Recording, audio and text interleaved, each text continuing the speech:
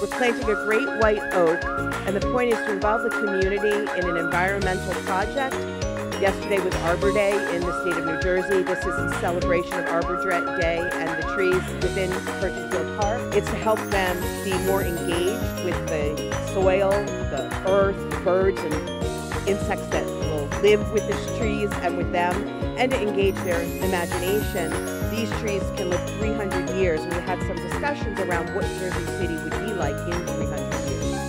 I think it's important for kids to come out and be involved, to get them outdoors and engaged with the community, with the earth, with the soil. It helps them to understand their place in the whole chain of food and resources, what we use, how important it can be, and how important it is for their conservation of these resources.